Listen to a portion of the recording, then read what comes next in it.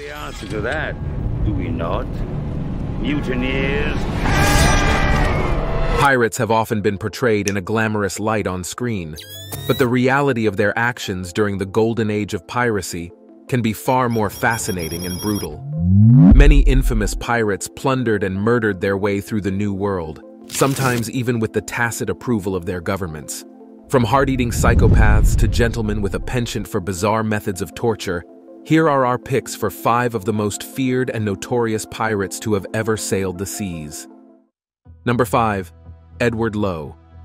Let's start with the story of the pirate named Edward Ned Lowe, also known as Lowe or Lowe. He lived during the golden age of piracy, which was in the early 18th century.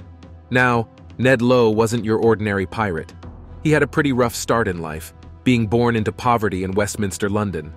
As a young boy, he already had a knack for thievery, but things took a turn when he decided to move to Boston, Massachusetts. Unfortunately, tragedy struck when his wife passed away while giving birth in the year 1719. Devastated by this loss, Ned found himself seeking a different path in life, and that's when he became a pirate. Ned Lowe set sail on the vast seas, operating along the coasts of New England, the Azores, and even in the Caribbean. He wasn't just an ordinary pirate, though. He was a fierce and ruthless one. Leading a small fleet of 3 or 4 ships, Ned and his crew captured over 100 ships during his short but eventful career. Can you believe that? And to make matters worse, he didn't just take the ships and their treasures. No, he had a more sinister plan. Ned Lowe was infamous for his violent and cruel ways. He didn't just take prisoners, he tortured them before mercilessly ending their lives. It's no wonder he gained a reputation as one of the most vicious pirates of his time.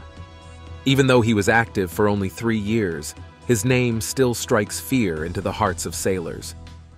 When we return from Carolina, every man in this ship will have his hat filled with gold. What happens after that? It's an uncertain world, Mr. Meeks. Dating back to the days after their death, Ned Lowe found himself working as an honest rigger, but fate had something different in store for him. In the early months of 1722, he joined a group of 12 men on a sloop bound for Honduras. They planned to gather logs and sell them in Boston for a profit. It seemed like a straightforward venture, but little did they know that their journey would take a treacherous turn. During the voyage, Lowe held the position of a patron, overseeing the loading and transportation of the logs. One fateful day, he returned to the ship feeling famished, hoping to satisfy his hunger. However, the captain had other plans. He informed Lowe and his comrades that they would have to wait to eat, and their only sustenance would be a ration of rum. This decision did not sit well with Lowe. Driven by hunger and frustration, Lowe's emotions got the better of him. In a fit of anger, he grabbed a loaded musket and aimed it at the captain. His intention was clear: to shoot and take revenge. But alas, his shot missed its mark, and instead struck another unfortunate crew member, piercing through the poor fellow's throat. The mutiny had failed, and Lowe and his friends were swiftly expelled from the ship, left to fend for themselves. However, this setback didn't dampen Lowe's spirit. Just a day later, he took charge of the 12-man gang, including a man named Francis Farrington Spriggs, who would later earn his notorious reputation as a pirate. Together, they seized control of a small sloop near the shores of Rhode Island. In the process, they ended the life of one man, solidifying their decision to become pirates. Their resolve was clear. They would sail under a black flag, declaring war against the entire world. And so, a new chapter in Ned Lowe's life began, filled with daring exploits, treacherous seas, and the pursuit of riches. Little did he know that his name would echo through history as one of the fiercest and most feared pirates of his time. In a remarkable raid on June 1722, the notorious pirate Lowe and his crew targeted a group of 13 New England fishing vessels seeking refuge in Port Roseway, Shelburne, Nova Scotia. Despite being outnumbered, Lowe boldly raised his Jolly Roger flag, sending a clear message that no mercy would be shown to those who dared to resist. Faced with this intimidating display, the fleet surrendered, and Lowe's men pillaged every vessel. Among them, Lowe handpicked the largest, an 80-ton schooner, which he christened the Fancy. Equipped with 10 cannons, this ship became his prized flagship. As for the rest of the fleet, Lowe sunk them to ensure no trace of their existence remained, leaving behind only the abandoned Rebecca. After acquiring his new flagship, the Fancy, Lowe and his fleet continued their plundering spree, seizing numerous sloops. Among the captured vessels was one that Lowe personally claimed, christening it the Fortune. However, their reign of terror would eventually face legal repercussions. During a trial held on July 10, 1723, several members of Lowe's crew stood before the court. It was during this trial that a sailor aboard the Fortune, named John Welland, provided a harrowing account of his experience. Welland testified that Lowe not only stripped his boat bare, including gold worth 150 pounds, but also subjected him to a brutal assault. Lowe mercilessly beat Welland, and using a cutlass, severed his ear. As the year 1723 unfolded in the Caribbean, the authorities could no longer tolerate the reign of terror orchestrated by Edward Lowe and his crew. Determined to put an end to his crimes, a force was dispatched to swiftly deal with the notorious pirate. On June 10th, Lowe's fleet suffered a crushing defeat at the hands of English Captain Peter Solgaard and his formidable warship, the HMS Greyhound. In the fierce battle, many of Lowe's crew members perished. Despite the loss, Lowe and a skeleton crew from the Fancy managed to escape the clutches of their pursuers. In the following year, Lowe's actions grew even more brutal towards the ships he captured. However, this reign of terror would come to an abrupt halt when his crew mutinied against him, leaving him abandoned and marooned. Lowe is today remembered as one of the most notorious pirates that ever lived. Number 4. Robert Bart. During the golden age of piracy, Bartholomew Roberts, a Welshman, emerged as the most successful pirate of the era, plundering over 400 ships, earning him the posthumous moniker of Black Bart. Roberts showed no discrimination in his piracy, targeting vessels regardless of their nationality, with a particular focus on those involved in the transatlantic slave trade. His flagship, the Royal Fortune, boasted an intimidating crew of 200 men and 40 cannons. After assuming the role of captain, Bartholomew Roberts wasted no time in taking action. His first order of business was to lead his crew back to Principe Island, seeking vengeance for the death of Captain Davis. Under the cover of darkness, they descended upon the island, mercilessly slaughtering a significant number of the male population and looting any valuable items they could carry. This ruthless act set the tone for Roberts' piratical endeavors. In the days that followed, Roberts and his crew captured a Dutch Guineaman, and shortly thereafter, a British ship named Experiment. The pirate ship resupplied and replenished its provisions at Anambo. It was during this time that a crucial decision had to be made. Should they set sail for the East Indies or head to Brazil? After a vote among the crew, the majority favored Brazil as their next destination. The audaciousness and success displayed by Roberts during these early exploits solidified the loyalty of most of his crew. They recognized his bravery and remarkable achievements, deeming him pistol-proof. They believed that remaining under his command would yield substantial gains and opportunities. Roberts's leadership skills, combined with his daring exploits and knack for success, earned him the respect and allegiance of his crew. Little did they know that they were embarking on a journey that would etch their names into the annals of piracy history. While Roberts's ship was armed like a warship, his most infamous heist showcased his cunning rather than overt violence. The Royal Fortune encountered a Portuguese treasure fleet off the coast of Brazil, awaiting the protection of men of war to accompany them to Lisbon, a precaution taken due to the significant risks involved in transporting riches across the Atlantic. Roberts's audacious act of piracy unfolded with subtlety, as he initially blended in with the convoy. He identified the ship carrying the most valuable loot and ordered his crew to attack and board it before the Portuguese could fully comprehend the gravity of the situation. Estimates suggest that the haul included anywhere from 40,000 to 90,000 gold coins, along with intricate jewelry intended for the King of Portugal. While Roberts' acts of brutality were numerous, this daring and lucrative raid stands out as one of his most renowned exploits. However, despite his successes, Roberts met his ultimate defeat when his ship was unexpectedly invaded by a British vessel. Interestingly, Roberts himself was known for his teetotalism and Christian beliefs, setting him apart from the stereotypical image of a pirate. Nonetheless, his career as a formidable pirate captain came to an end on that fateful day. Black Bart possessed distinctive physical features and a penchant for flamboyant attire that contributed to his legendary status as a pirate. One notable characteristic was his thick black hair, which led to the moniker Black Bart, or Barty DDU.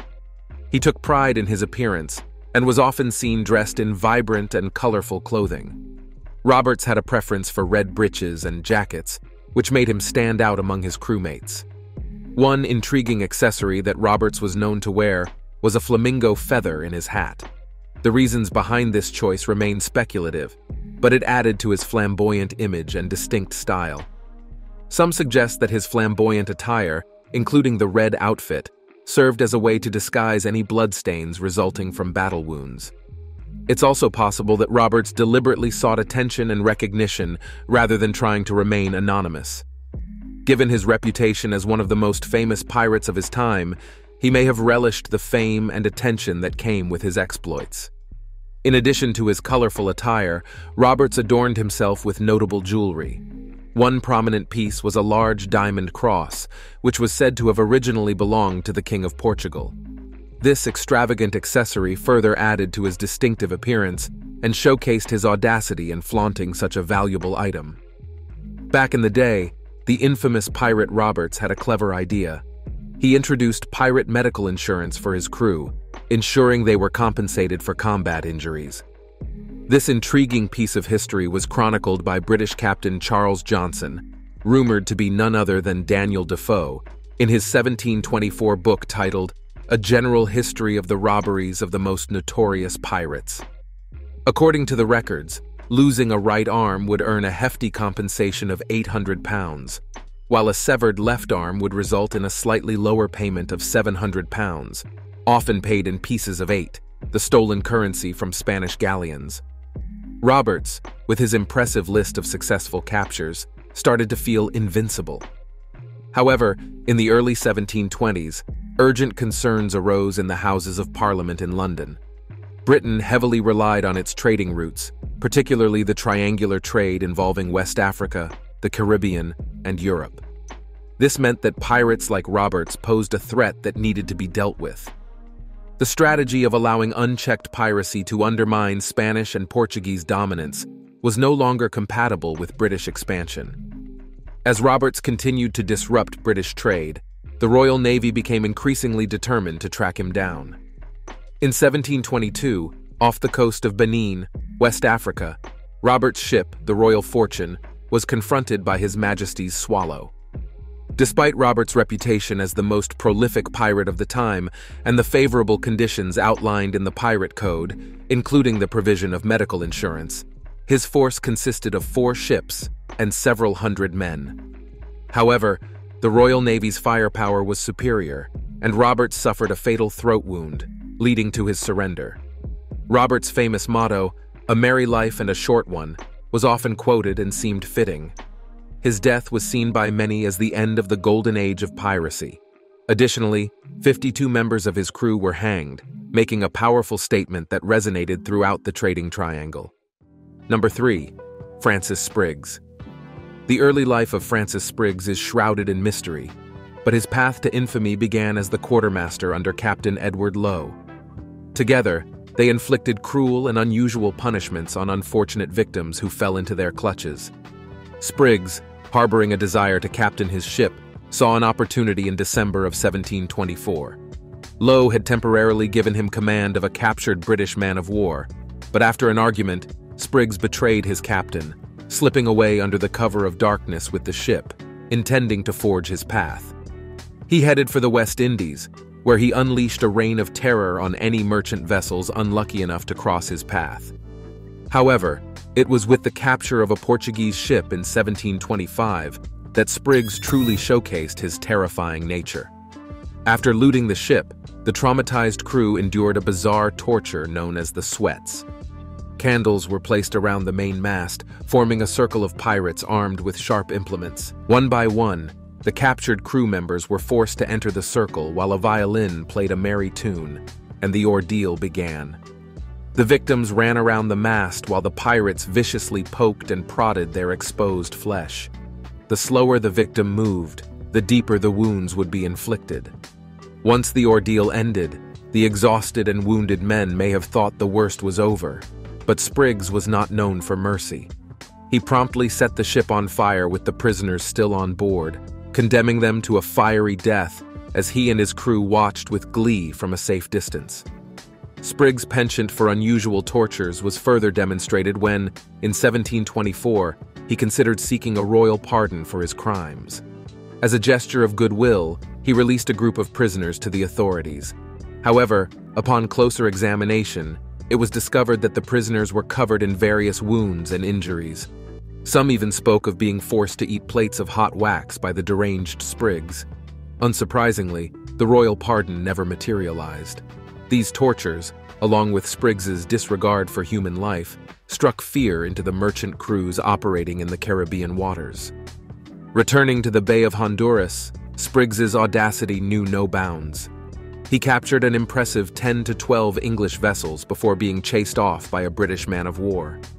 Seeking a brief respite, he found refuge in South Carolina before setting his sights once again on the Bay of Honduras. There, he continued his plundering spree, seizing an additional 16 vessels. However, his luck began to wane as he once again encountered the same British warship that had pursued him before. Despite the close call, Spriggs managed to evade capture, but his fleet disintegrated when he and Shipton became separated. During this time, Spriggs's quartermaster, Philip Lyne, seized the prize ship Sea Nymph and set sail for Newfoundland, leaving Spriggs behind. Details regarding Spriggs's later career are scarce, but newspaper accounts suggest that he remained active in the region. As of April 1725, he was reportedly responsible for capturing several more ships, leaving a trail of fear and destruction in his wake. The full extent of Spriggs's subsequent exploits and ultimate fate, however, remains shrouded in mystery.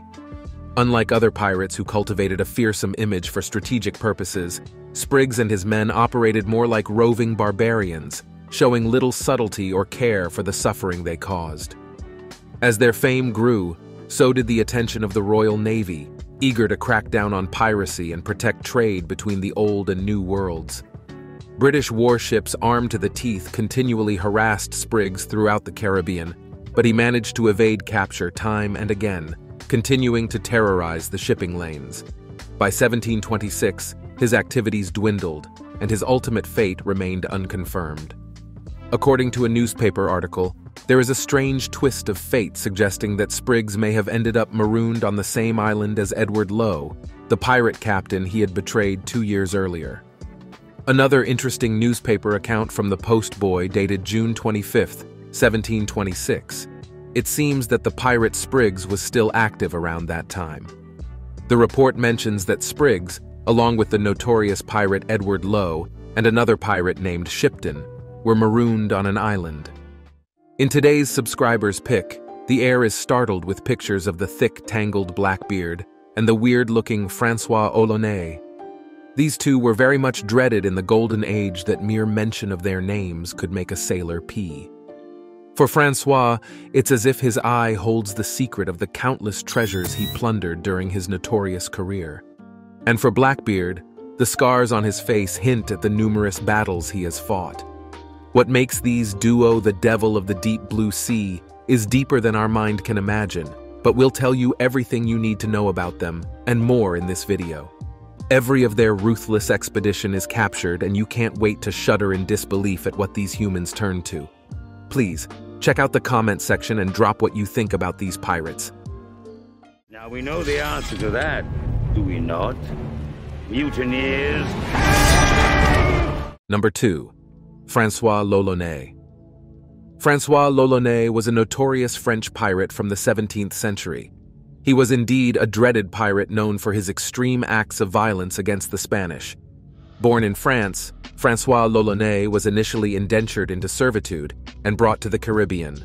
After completing his servitude, he became a buccaneer, a state-sponsored pirate authorized by the French government to raid Spanish ships. He quickly gained a reputation for his brutality and became a feared enemy of the Spanish. One notable event in Francois l'Olonnais' career occurred when he and his crew were shipwrecked and ambushed by Spanish soldiers. To survive, he covered himself in the blood of his dead comrades and dragged their corpses on top of him to conceal himself. He managed to escape, donning the clothes of a dead Spanish soldier. Seeking revenge on the Spanish, Francois l'Olonnais captured a Spanish warship and beheaded the entire crew except for one survivor, whom he sent back with a warning that he would show no mercy to any Spaniard he encountered. He built a fleet of ships and attacked Spanish towns along the Venezuelan coast, inflicting brutal tortures on residents to extract information about hidden valuables. In 1666, the infamous pirate l'Olonnais set sail from Tortuga with a formidable fleet, ready to plunder the city of Maracaibo in modern-day Venezuela. Teaming up with fellow buccaneer Michel Le Basque, l'Olonnais intercepted a Spanish treasure ship, seizing its precious cargo of cocoa beans, gemstones, and a staggering 260 Spanish dollars. Undeterred by the seemingly impregnable San Carlos de la Barra fortress guarding the entrance to Lake Maracaibo, l'Olonnais devised a daring plan. He attacked the fortress from its vulnerable landward side, swiftly overpowering it and gaining access to the city. Maracaibo's residents had fled, hiding their gold, but l'Olonnais and his ruthless crew hunted them down, using brutal torture methods to extract the hidden treasures. They pillaged the city, demolishing defensive walls and seizing the fort's cannons. Notorious for his expertise in torture, l'Olonnais employed horrifying techniques such as sword-slicing flesh, burning victims alive, and using knotted ropes to inflict excruciating pain. Over the following months, l'Olonnais and his crew continued their reign of terror, pillaging and burning much of Maracaibo before setting their sights on San Antonio de Gibraltar. Despite being outnumbered, they mercilessly slaughtered 500 soldiers and held the city for ransom. Even after receiving a substantial payment, l'Olonnais continued his rampage, amassing a hoard of 260,000 pieces of eight, along with gems, silverware, silks, and enslaved individuals. News of his ferocity and cruelty spread, earning him the infamous moniker, the Bane of Spain. L'Olonnais' audacious exploits left a lasting mark on pirate history, forever cementing his name as one of the most ruthless and feared pirates of the seas. After capturing Puerto Cavallo during one of his raids, and while en route to San Pedro, l'Olonnais was ambushed by a large force of Spanish soldiers. In a desperate attempt to extract information about an alternative route, he resorted to a horrific act. According to Alexandre Exquemelin, a contemporary writer and former pirate, l'Olonnais drew his cutlass and cut open the chest of one of the captured Spaniards. He then pulled out the man's heart and proceeded to bite and gnaw on it with his teeth, like a ravenous wolf. The intention behind this gruesome act was to intimidate the remaining prisoners into revealing information. This incident, along with other acts of extreme violence and cruelty, contributed to l'Olonnais' fearsome reputation as a pirate. His actions were intended to instill terror in his enemies and deter resistance. However, it's important to note that historical accounts of piracy often contain sensationalized or exaggerated details, and some aspects of the story may be embellished or distorted over time. Despite accumulating wealth and fame, Francois l'Olonnais did not retire, but embarked on further expeditions. However, his fortunes eventually turned when he was ambushed by a large Spanish force in Central America. During the battle, he interrogated captured Spanish soldiers about a lightly guarded route to a settlement. When they refused to comply, he reportedly cut open the chest of one prisoner, tore out his still-beating heart, and bit into it before threatening the remaining prisoners. After suffering further misfortunes and capture by a cannibalistic native tribe near Panama, Francois l'Olonnais met a brutal end. The tribe tore his body apart, cooked it over an open fire, and devoured him. It is worth noting that while Francois l'Olonnais' reputation for brutality is well documented, some of the more extreme and gory details of his actions may be exaggerated or subject to embellishment over time. Number 1. Blackbeard. Truly, the story of historical pirates will not be complete without Blackbeard. Edward Teach, also known as Blackbeard, was an English pirate who operated in the West Indies and along the eastern coast of Britain's North American colonies. While little is known about his early life, it is believed that he may have served as a sailor on privateer ships during Queen Anne's War. He eventually settled on the Bahamian island of New Providence, which served as a base for Captain Benjamin Hornigold, whose crew Teach joined around 1716. After being placed in command of a captured sloop by Captain Hornigold, Teach eventually acquired a frigate, believed to be the stolen ship Concord, which had been renamed La Concorde by French privateers who used it as a slave ship.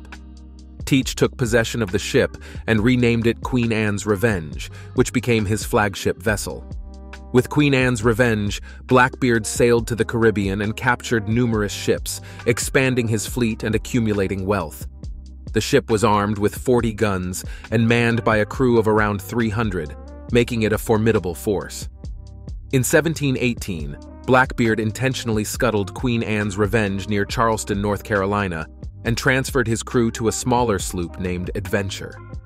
In 1996, the remains of Queen Anne's Revenge were discovered offshore of Atlantic Beach in North Carolina. The identification of the ship was aided by the recovery of coins bearing the likeness of Queen Anne and King George I. Over more than 10 years of excavations and underwater archaeological digs, divers have recovered an impressive array of artifacts from the ship, including cannons from various European countries such as Sweden, England, and France. Many of these items are now housed at the Smithsonian Institute in Washington, D.C. The recovery and study of these artifacts have provided valuable insights into the life and operations of Blackbeard and his crew. Blackbeard's flag, known as the Jolly Roger, depicted a skeleton stabbing a heart with a spear while holding a glass in its other hand, seemingly toasting the devil. The flag symbolized the danger that Blackbeard and his crew represented, and their purported alliance with the devil. This choice of flag was yet another tactic employed by Blackbeard to strike fear into the hearts of those who encountered him, serving as a warning sign and a reminder of the ruthless pirates they were facing. The combination of Blackbeard's fearsome appearance, the tales of his brutal actions, and the symbolism of his flag all contributed to the aura of terror that surrounded him, making him one of the most infamous and feared pirates of his time. Teach's most notable achievement was the capture of a French slave ship called La Concorde, which he renamed Queen Anne's Revenge. He equipped the ship with 40 guns and assembled a crew of over 300 men. Blackbeard's fearsome reputation stemmed from his thick black beard and intimidating appearance. He reportedly tied lit fuses, known as slow matches, under his hat to create an intimidating effect. Blackbeard formed alliances with other pirates and blockaded the port of Charleston, South Carolina, holding its inhabitants for ransom. He eventually ran Queen Anne's Revenge aground near Beaufort, North Carolina. He then separated from Stede Bonnet and settled in Bath, North Carolina, where he accepted a royal pardon. However, he returned to piracy soon after.